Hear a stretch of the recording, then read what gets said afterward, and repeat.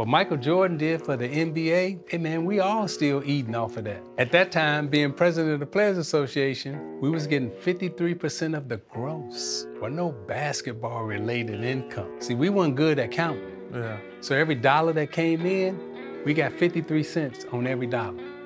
And Michael Jordan was good for business. Yeah. He was great for business.